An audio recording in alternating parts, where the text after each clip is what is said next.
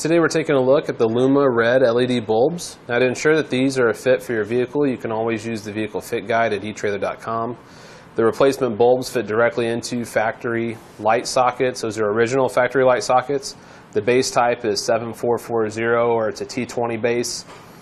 It's an LED system, so LEDs, they make really great replacements for incandescent lights because they last longer, they burn brighter, and they're much more efficient.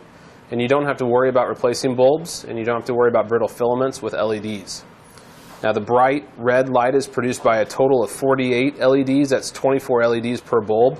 And the light is emitted 360 degrees around each bulb. The LEDs have a 50,000 hour LED lifespan. And when it comes to the dimensions, the bulb area, which is this post right here, has a diameter of 3/4 inches.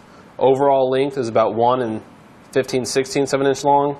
And from the top of the base to this point right here is about 1 1/8.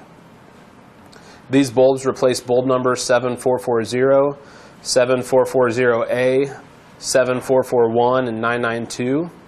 We're going to go ahead and turn on our power source, and we'll turn off our overhead lights so you can see it in a low light setting. Now, when it comes to the light output, we're looking at 380 lumens per bulb, so when combined, that's a total of 760 lumens.